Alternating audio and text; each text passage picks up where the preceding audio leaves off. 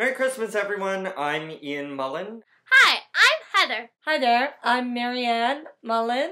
Hello, my name is Glen Mullan. Oh, I'm the father in this scenario. This is Christmas Eve 2010. And this is Jordan. And we are going to tell you about our amazing Christmases. Supposed to tell you about a memorable Christmas.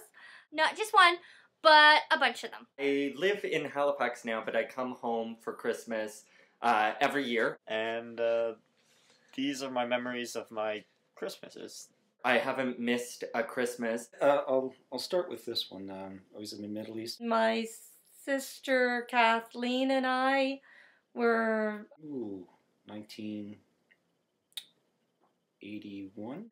She was a teenager and I was probably about 8 or 9. My first Christmas away from Canada was in the Golan Heights. Some of my most memorable Christmases have been with the cats. Every Christmas, we go to church. One of my favorite Christmas stories is And there's always a puppet show, and we always have a good laugh about it. years and years ago they had these beautiful puppets done up, and the puppets are all of Mary, Joseph, and the camel, and It was one of the first years I wanted to give gifts. It's one of my first Christmases ever out of country. I only had a little wee bit of money. Presents from home, and So I bought her some soap. that was always a high point. I bought her some soap, and it was Dove soap.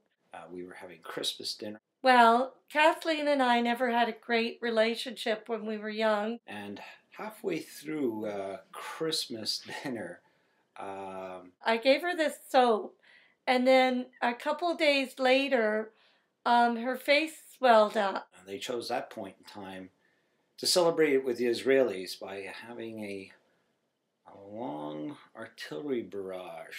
it was a fantastic show of years and years ago. They did the whole nativity.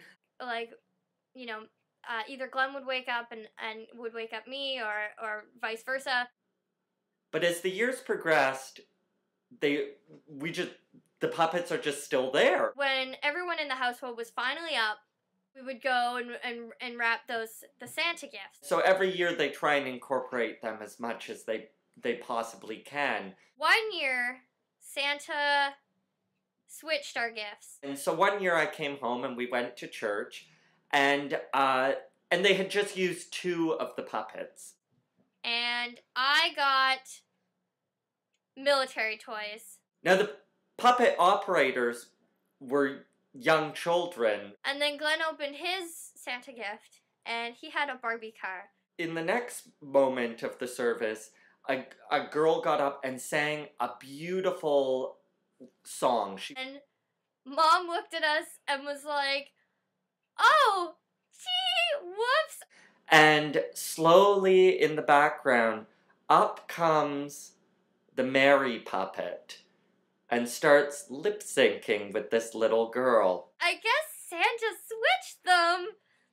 Sometimes he gets mixed up too. And before you knew it, we were all laughing and laughing and laughing and laughing. And we were laughing so hard that we couldn't hear the fact that no one else in the entire room was laughing at this. And we discovered it was the soap. It was the Dove soap. So obviously she had to get treated with antibiotics or something. We saved all our presents for Christmas. We had gotten a flight earlier that week from Canada, and I spent my Christmas morning itself. We had built a tree by cutting off limbs of a local bush. I fashioned into a tree, placed all our presents underneath, and had a little bit of a Christmas. So anyways, I would like to wish you all a Merry Christmas. I hope you enjoyed the video, Merry Christmas. and I hope that you and your family, or wherever you are Wishing you all the joys of the season. are having a wonderful Christmas. Anyways, that's her. Merry Christmas. Cheers. Perfect, Dad.